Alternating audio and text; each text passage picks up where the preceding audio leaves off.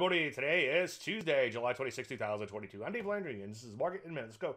Well, the P's kind of flat filling in here. After all was said and done, a lot more said than done. So far, longer-term downtrend remains intact. Shorter-term trying to bottom out. As I've been saying quite a bit, though, we come back into this range. Let's just use a 30 EMA as a reference.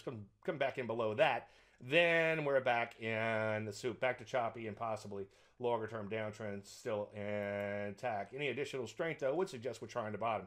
You know the routine. Take things one day at a time. Stop if you heard that before. Nasdaq Composite, same sort of action there too. Ditto for the rusty. Gold and commodities still kind of weak in here. As you can see, pretty serious downtrend remains intact. Ditto for metals and mining overall. Rollover and downtrend remains intact there. Rollover still in place for the energies, but they have been rallying as of late. So make sure you wait for entries on any potential shorts there. In general, it's getting a little mixed out there. Some areas trying to rally from lows.